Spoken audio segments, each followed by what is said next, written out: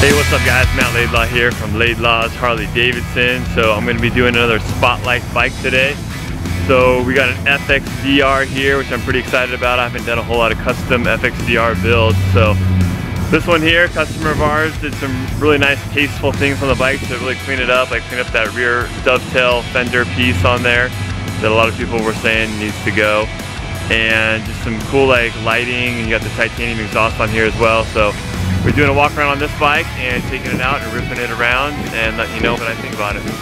Alright guys, so let me take you on a walk around this 2019 FXDR. I want to thank Eugene for allowing me to feature his bike on the YouTube channel here. So as many of you guys know, the FXDR was the brand new model that launched in the 2019 model year. Harley-Davidson made a performance-oriented cruiser and put it on their relatively new Softail chassis that came out just the year prior in the 2018 model year. And this bike kind of shares a lot of features of like the breakouts with more of a performance-oriented twist on it. So starting off here, you've got the LED turn signals in the front. These are Rizoma. This bike is a combination of Rizoma and Dominion Collection stuff.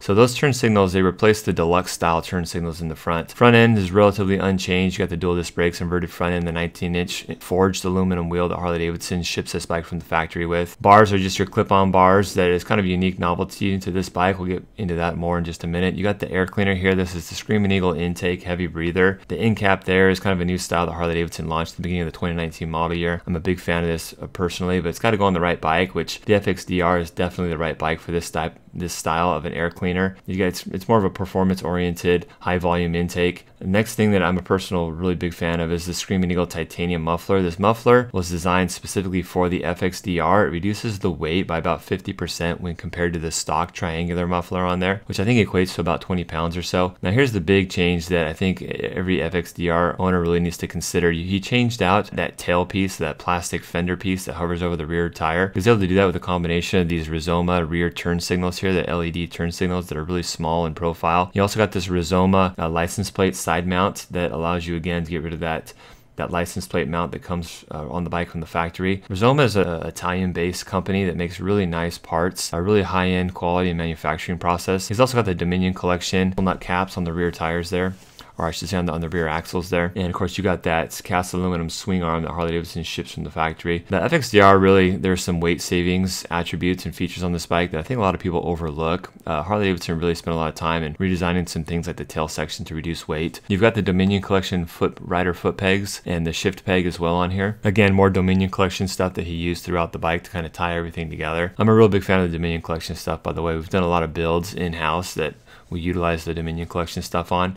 Gas cap is also Dominion Collection, which I'm actually a really big fan of the stock gas cap on this bike. But again, since he's going with that theme, I think it was appropriate that he used the Dominion Collection. The mirrors as well, you got the grips as well, all Dominion Collection on here. So all black to match, of course. So the bars are really unique on this bike, guys. They're a forged aluminum clip-on bar that just really clips to the top of the fork tubes there. And I'm a big fan of them. I think that if you want to really stick with the whole racing profile and image of this bike, and less is more, and weight reduction attributes, then you stick with the bars that come on this bike. You can, however, take the plate off the front and access a traditional mounting system for bars if you ever want to change the bars on here. But I've seen a few where people did like T-bars and other things on the FXDR, and I just don't think this is the bike for that type of style. Of course, that's just my opinion, but yeah, I'm a big fan of just the stock bars. A lot of this bike, I just prefer stock. I mean, you pay a little bit more for this bike too. I think this bike is like $22,000, and that's because Harley-Davidson kind of went all in as far as making this a very race-inspired performance cruiser style bike. And so, you know, it's just a few small touches like Eugene did here, I think is just enough to really set this bike off. You can see there that really clean 240 millimeter rear tire there, and it kind of protrudes out of the back too, just because of the shortened, you know, tail section of the bike as well. It doesn't have any metal struts or anything, or rear fenders. So just a really nice exposed rear wheel, just kind of give this a very muscly profile to it. So yeah, big fan of the bike. I really like the exhaust choice as well.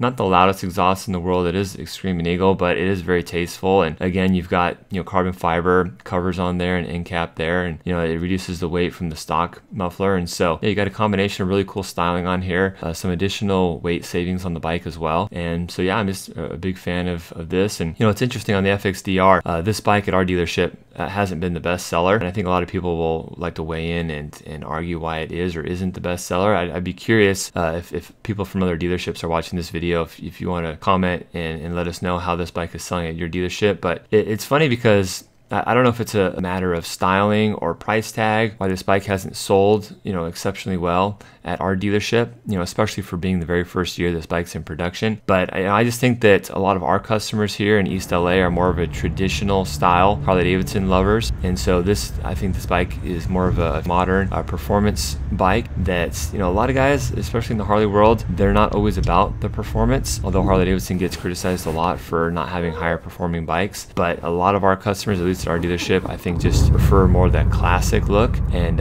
we sell a lot of baggers too, like Street Glides and Road Glides as well. Road Glide actually is our #1 bestseller bike this year. But yeah, I would be curious to hear you guys' comments on if you love the FXDR, if you don't, and if you don't, why that is. But anyways, let's get out and ride this bike and see what she's got.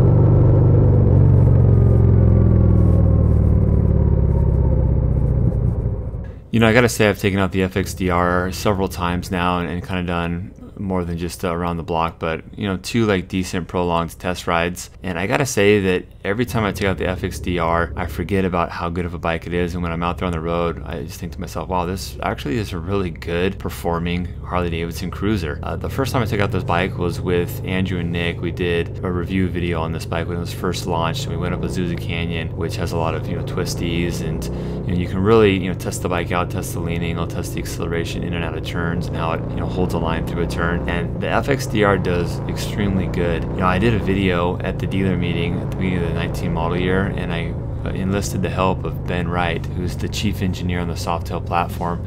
Really smart guy, as you'd expect from the guy that's kind of in charge of making the Softails. But he gave us a lot of information that I think is information not everybody knows or picks up on or really learns about. And I was a skeptic at first when I saw this bike. I fully admit I was kind of a skeptic. I felt like the styling was a little bit out of touch with what we want, especially on the West Coast. I'm not as in tune with what's popular on the East Coast or the Midwest, but I am very in tune with what's hot on the West Coast. And I just knew that this wasn't going to quite hit the mark just from a visual standpoint. But I was also kind of a skeptic on the standpoint of okay, is this bike really going to be a performance bike, a performance cruiser? Now, just looking at it, it looked like a breakout on steroids basically, or the drag race inspired bike taken from kind of the DNA of a breakout. And a couple things that were interesting that Ben Wright pointed out is the reduced trail on this bike. It's got about 25 millimeters of reduced trail, which really helps out with kind of the quickness and snappiness of entering and exiting turns. It's kind of the overall agility of the bike. And it also has a 19-inch wheel, a forged aluminum wheel, down from a 21-inch wheel, which basically it reduces the inertia and the forces that's generated by a bigger wheel. So those two things really make a big difference in the handling. This bike handles a lot better than the breakout. And another thing that I don't think many people know is of all the Softails, the FXDR has the greatest lean angle as well. And I don't mean to turn this into a sales pitch for the FXDR or an FXDR review video or anything, but I just think that this bike is very underappreciated, and with sales being pretty lackluster, at least at our dealership. I can't really speak for the whole country, but at our dealership, sales being very lackluster, I just feel like this is probably the number one most underappreciated Harley-Davidson right now. And I've only said that once before, and that was with the old Fat Bob before they changed to the new frame. I feel like the new Fat Bob is a lot better than the old Fat Bob, but people appreciate it. People know that the new Fat Bob was an amazing motorcycle, and people are figuring it out, and people are starting to buy them now. I think people have kind of gotten over the butt hurtness of the Dyna going away and realizing, wow, Harley-Davidson actually built a lot better bike than the Dyna, and people are getting them now, but it's a whole different rant. Yeah, the FXDR, every time I get off it, I'm always very surprised at just how well of an overall handling, accelerating bike this bike really is. I mean, this bike is made to be ridden aggressively. I feel like the other thing that people ask me a lot is, okay, well, did the FXDR replace the V-Rod? My answer to that question would be no. And the explanation behind that would be that the FXDR is significantly different than the V-Rod. The V-Rod is a completely different platform, you know, with the water cooling and the overhead cam and everything. This is more of a traditional Harley-Davidson air-cooled V-twin 45-degree angle bike, as opposed to the 60-degree water-cooled, like I said. Now, from a category or a niche of being a performance bike, okay, I think that's probably about as far as you can draw the comparison. You know, both bikes were kind of long and lean and had really fat rear tires on them. The V-Rod, actually not until about 2009 did they start putting the 240mm back there. But you know, a late model V-Rod, I guess they had comparative features, but I really wouldn't say that it replaced the V-Rod. You know, from a standpoint of this bike versus the Fat Bob, you know, this one does have more of a drag characteristics. From stoplight to stoplight, I felt like this bike took off better. You know, there's things like the air box that this bike comes with, and just the way the exhaust is tuned and everything is just a higher volume. And I feel like this is the best accelerating bike out of the whole that Harley-Davidson makes right now, and this thing is just really fun to launch off the line.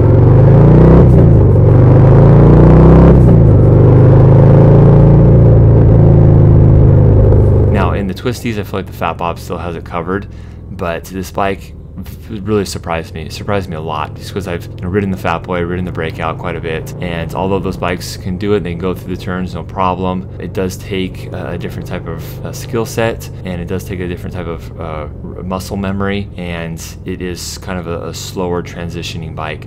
Whereas this bike, you can flip from corner to corner pretty quickly, actually, especially for, you know, what it is, with a little bit of a rake on it and that fatter rear tire on there. Yeah, I don't know if it's the price point or if it's the styling, but yeah, this bike just doesn't get the love that I feel like it should get. Now actually commenting specifically on this bike with the accessorization that has been done to it. You know, a lot of the stuff on here is cosmetic, and so, you know, talking about it, you know, how it performs and everything, not much has changed. I do feel like the muffler sounds good. I like it better than the stock sound. You know, it's probably about 10 to 15% louder. If you're buying exhaust just for volume, probably wouldn't go with the titanium muffler, but the titanium muffler on this bike to me is a must. If I had one of these, I wouldn't put any other exhaust on here except for that muffler. It's just, it looks amazing. It's a genuine Harley-Davidson part. It's a part that's only made for this bike. You know it's going to perform, and everything is going to run perfectly, which this bike does. And so I'm just a big fan, and I typically do like my bikes a little bit louder than even the Screaming Eagle products will get it, but on this bike, I would compromise the volume a little bit just to have that titanium pipe on there. I absolutely love that pipe. I wish they would do a titanium pipe for like a bagger, and, you know, and do more of those weight reduction parts for the baggers and do more performance bagger oriented stuff. But again, that's a whole nother subject. Yeah, and the tail kit for me is a non-negotiable. If I bought an FXDR, I would definitely, and the Rizoma kit that's on this bike is as good, if not the best one I've seen. So yeah, I would definitely go with a kit like this. I love that really fat exposed tire in the rear that just really has nothing around it, no shrouding, no fenders.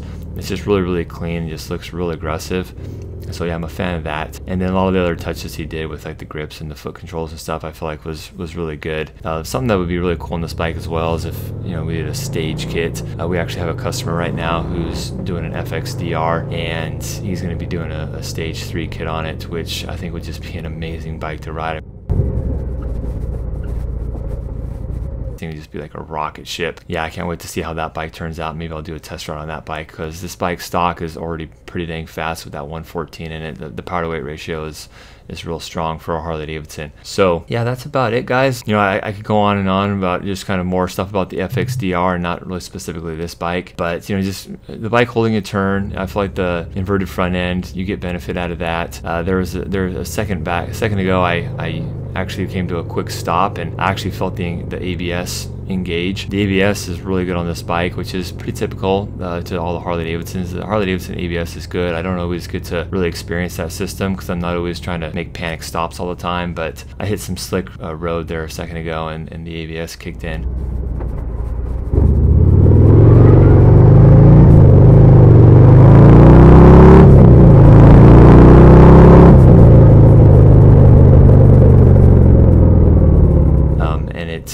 It did the work really well. You just mash on the levers and the ABS just kind of takes over and it stops you, and you don't have to worry about wheel skid or overcorrecting, you know, a fishtail or a skidding front end, which is really nice. If I were you guys, if you're looking for a Harley-Davidson, you want kind of everything that Harley-Davidson gives you with the fit and the finish and the look, the style, the customization ability, then I would check out the FXDR. Maybe go to your local dealer and test ride it, because this is an underappreciated bike right now.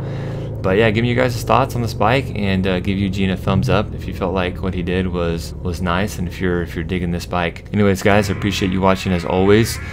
Make sure you tune in on August 20th in the morning, probably around 9 or 10 in the morning, because I will be live streaming from Milwaukee, where they're going to be announcing the 2020 model year, and I'll be showing you guys all the new stuff there. If you're looking for a new bike in Southern California, hit us up. We have absolutely no added dealer markup at our dealership, so come see me or my team here at Laidlaw Harley-Davidson. Thanks for watching, guys. Take care. Bye-bye.